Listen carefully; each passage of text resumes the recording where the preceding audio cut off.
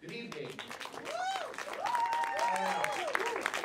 I help you welcome to the stage the filmmaker, Jean-Stephane Sauvaire, Tye Sheridan, and the retreat, one of the main EMS consultants, George Contreras.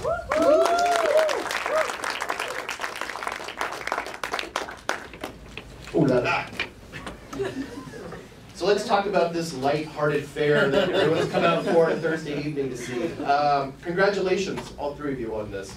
I feel like all three of you can get congratulated on this because there's, I've never done any time as a paramedic or an EMT, but there's a sense of you are there, immersion and authenticity to this that I have to imagine that you played a big part in that in terms of getting these guys kind of up to speed and being able to play a convincing paramedic team on screen. Yes.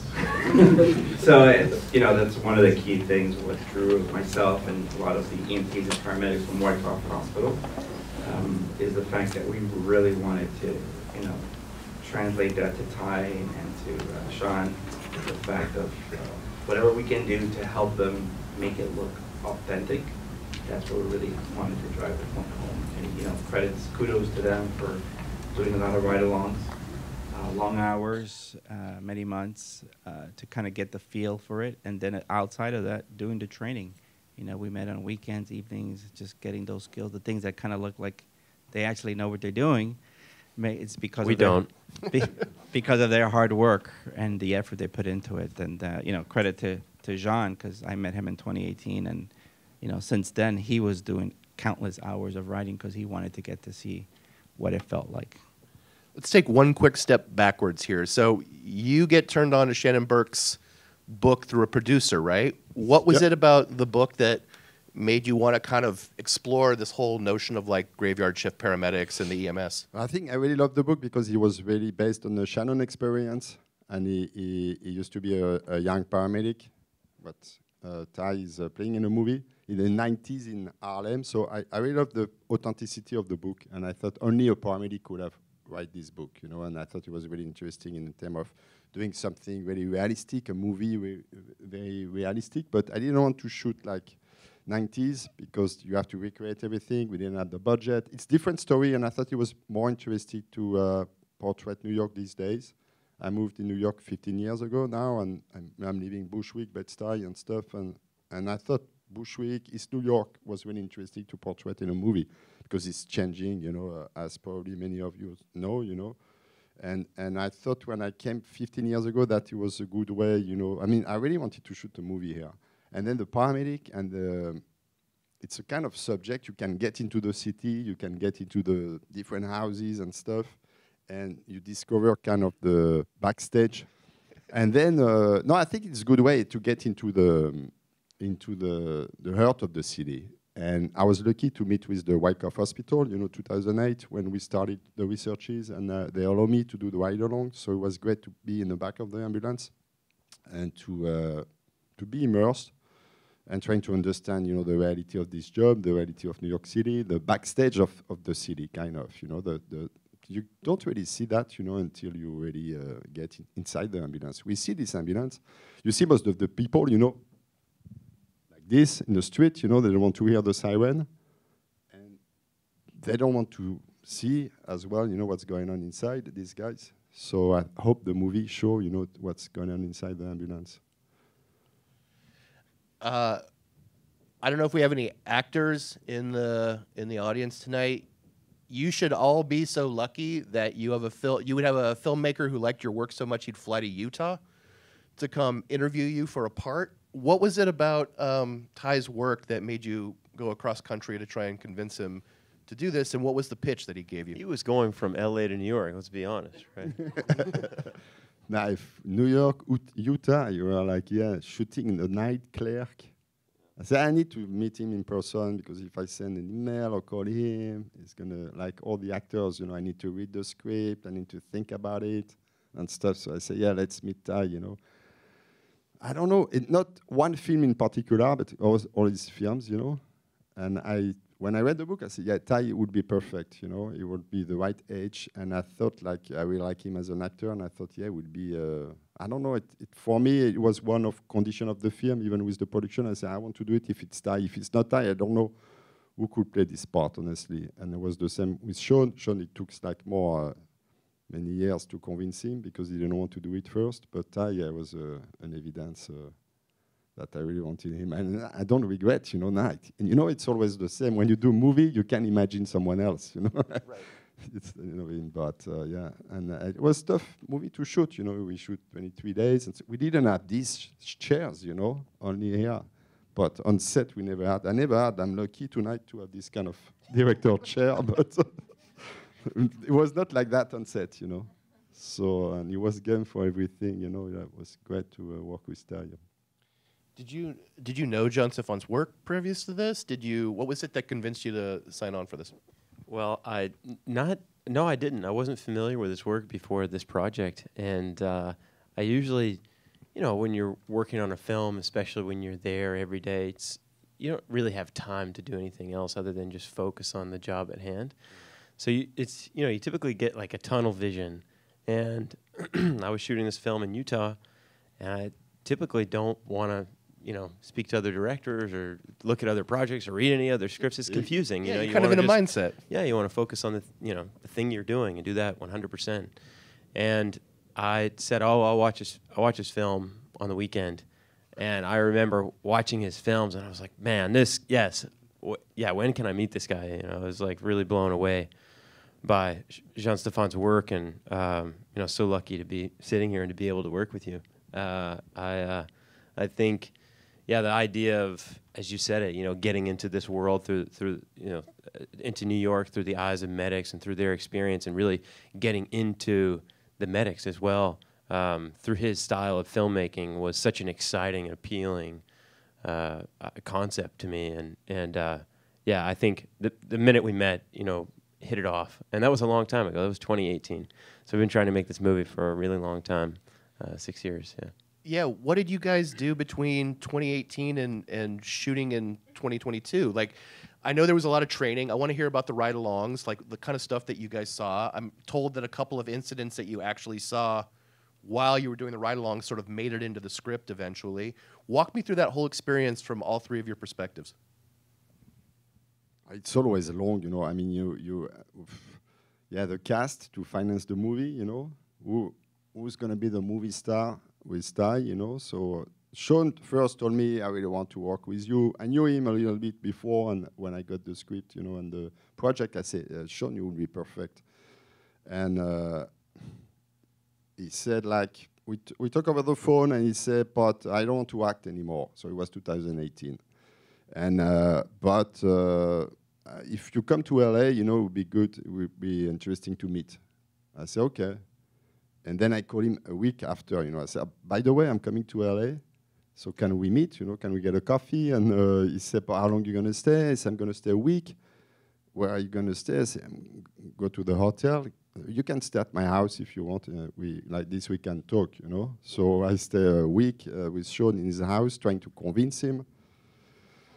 He read the book, I had the script, I was pushing, and then he said, okay, I don't want to act anymore. I said, okay, got that, you know. He said, maybe I'm going to do it one condition. I said, oh, okay, at least, you know, I didn't waste my time. He said, okay, let's shoot the suicide scene the first day of the shooting with a gun and real bullets. I said, okay, so maybe I won't have like... So maybe we're gonna lose Sean even, yeah, the first day of the shooting. It might be tough. So, but then he helped me, you know, to cast the film and stuff. But for some reason, you know, I really wanted for Sean to be in a movie. So we had different cast after, and then the COVID happened, you know. So we are all locked, you know, for 2 years. So that's how also between 2018 and 2024, you know, and then everything stopped, and we lost the financiers, and we had another producers. And then after the COVID, I called back Sean. I said, Sean, now, because during the COVID, he worked with the LA fire department. He did with his NGO, you know, some vaccination. So I said, no, right. I think you're ready. You know, you did it you trained all these people, and you were working with these people for months. So I think you're ready for the movie. He said, yeah, okay, now let's do it. I want to do it because I think he saw, and he worked with all these guys, all the paramedics, you know, in Los Angeles, and he understood, you know, that during this front line we all lived, you know, during the pandemic. I think it became also something important for him to do, you know, this part. You want to talk about the training? How long did it take you to feel like you could convincingly portray an EMT on screen? Day 23 of shooting. Right before he called, that's a wrap. Well, yeah, no, we were super lucky to find the team at Wyckoff Hospital early on, and these guys, you know, took us in with open arms. And yeah, we were doing ride-along since 2018 because we thought we were going to make the movie then. We thought we were going to make the movie in 2018, and then we were going to make it in 2019, and then in 2020, and the pandemic hit. And so I was taking trips to New York. He was getting into his old process, doing the ride-alongs and just, you know, pulling people in and developing this world. And we were developing the script in the meantime. And I was taking these trips to New York off and on over the years, and I would do ride-alongs here and there. But it wasn't until, I would say, 2 months before we started shooting. I was in New York 2 months before we started, and I was doing ride-alongs 3 or 4 nights a week, Friday and Saturday nights always. Those are the exciting nights. Wow, man, just throwing you in the deep end. Yeah, it's all George. But yeah, no, we were doing the ride-alongs a few nights a week.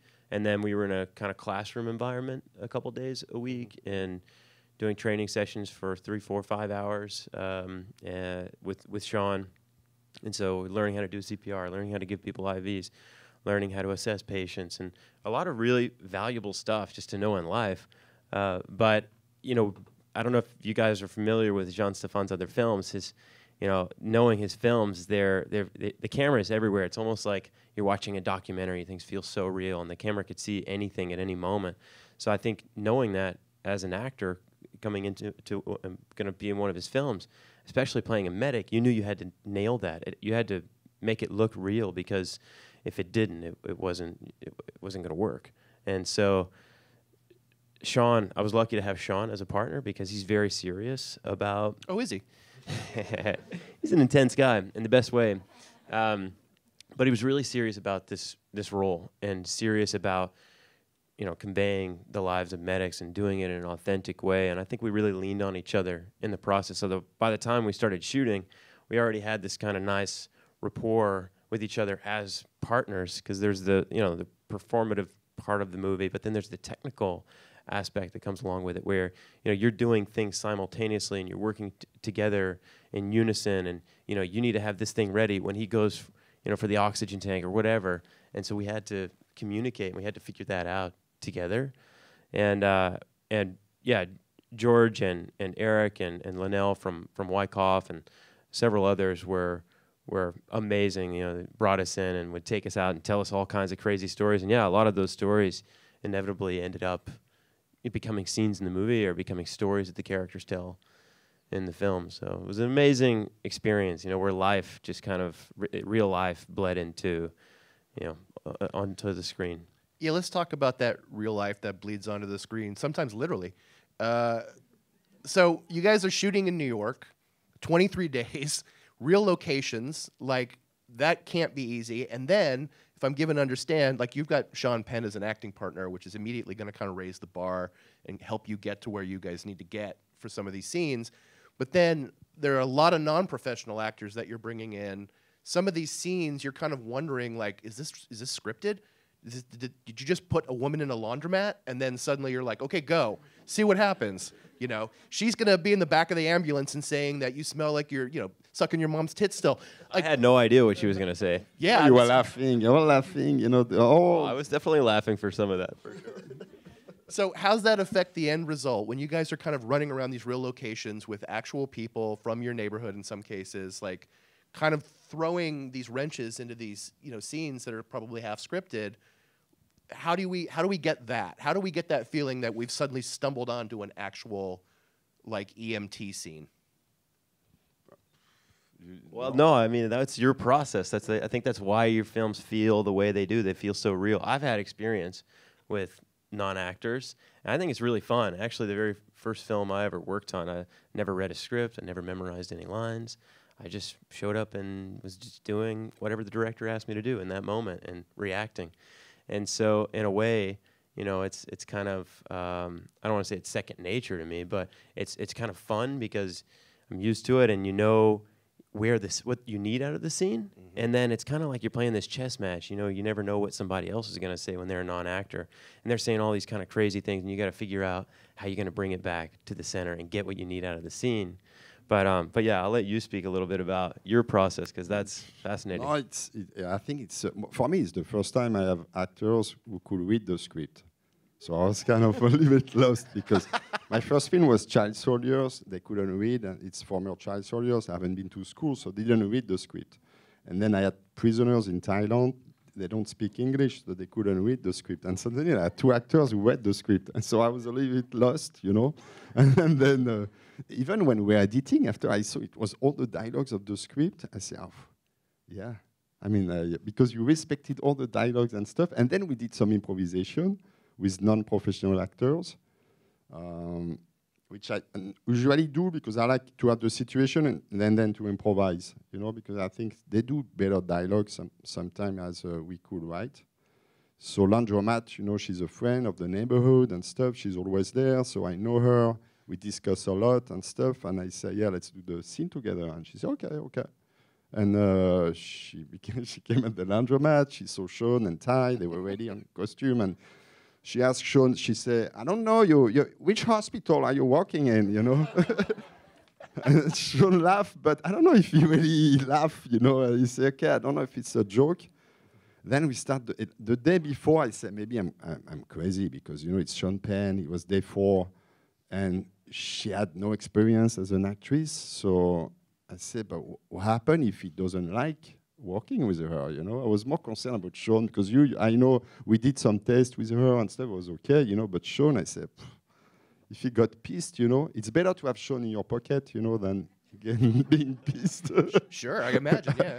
And then, so we were like shooting the scene. She wrote, you know, the scene on her hand and what she has to say, fuck this, fuck that, whatever. And I was yelling Literally, behind the I think she camera. wrote, suck my dick on her. It was like one of her notes. It was like, all right, yeah, So fuck funny. you, suck my dick. I'm sorry, line, fuck you and fuck this. Oh, okay, I got it now, yeah, I'm back where I need to be.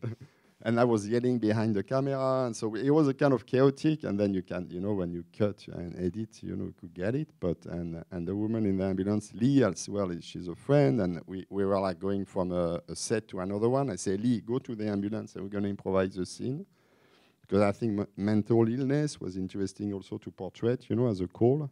And she has kind of this. She's really like tough, and she likes to talk and stuff, and so she did for 30 minutes, you know, talking. The whole 30 minutes were great, you know, I mean, between the 2 locations. And I saw her last week, and she said, oh, my son saw like the trailer. I'm in a trailer, I'm in a movie, I'm in the movie. And that's the first time my son is proud of me, you know, that's the first time my son is proud of his mom and stuff. So I said, okay, yeah. Now I'm an actress. I said, yeah, now you're an actress, you know. But she was great, you know, because for me it was important to also mix people who have, I mean, real people and non-actors who have the experience of life, and it's easy to do a stereotype, and at least if you do, you know, homeless people or illness or whatever, but at least they wanted to say something about their life and testimonize. So we work together on this, you know, trying to, I like them because they're proud also, and they're not just playing a scene, you know, of this homeless character or whatever. And when you have patience, you need to understand the character of the person, you know, in 2 minutes, you know, in the film, because they have no dialogue. So you need, through the body and through what they say, you know, to understand who is this person. And that's how we work on all the patients in a movie. Yeah. Before I turn it over to the audience for questions, I think I probably speak for a lot of people in this theater where you're watching the film and you're going, man, this thing is intense and wild, and this cannot get any crazier. Oh, fuck, there's Mike Tyson. He just showed up, and he's screaming at people in a precinct. What the hell is going on? How did you get Iron Mike involved in this? Why not, no? Why not, indeed? But I'm just saying, like... No, Mike is from Brownsville in Brooklyn, so not too far from where we shot. I mean, we shot in Brownsville, not too far from my house and stuff, and I think he's a legend, you know, in Brooklyn. And I thought it was interesting to have him as a chief of the paramedic because he was involved in this kind of tough neighborhood, social violence and stuff. He could have fell into something like,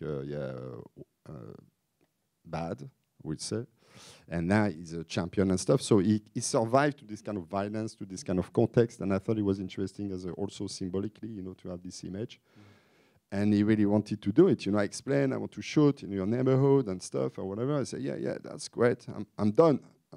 I want to do it. And I just said, I want to cover your tattoo, you know, because this tattoo is really you as Mike Tyson. And I don't know you as Mike Tyson, but I want for you to perform. And he said, okay, yeah, that's good. I don't like this tattoo, you know, so cover this tattoo, it's great. Yeah. All right, do we have any questions in the audience? You with the hand on the very end. Nope, you. Yep. Let me just repeat the question in case anybody didn't hear it. You've worked with other filmmakers who have worked with, you know, God's Lonely Man in New York and that kind of thing. Did you bring any of those previous experiences to this role? I'm not sure. I did have a conversation with Paul about this and about bringing out the dead, which I won't share what he said here.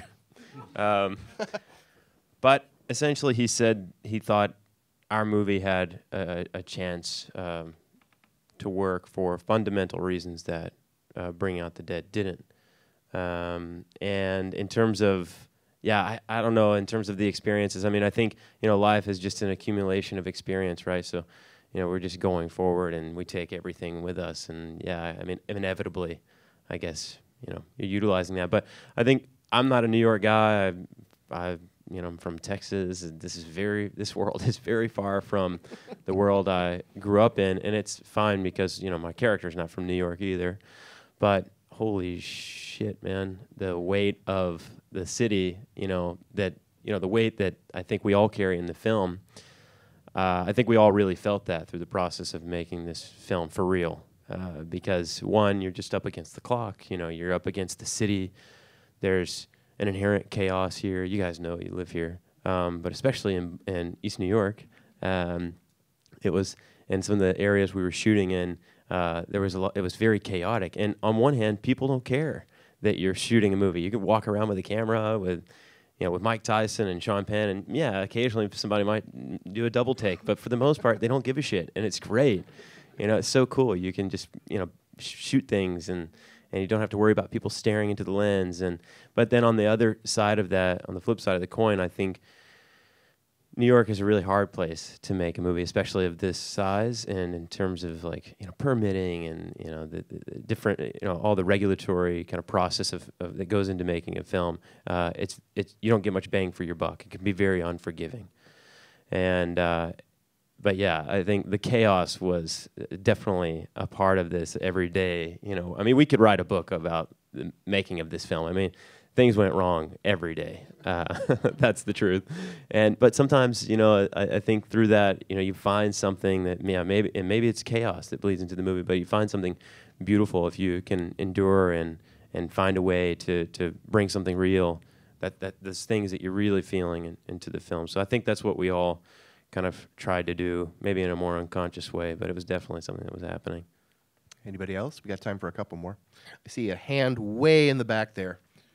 Yeah, let's talk about this. A little bit about the color, the use of light and color in the film, the look of the film, the sound of the film. How did you kind of craft?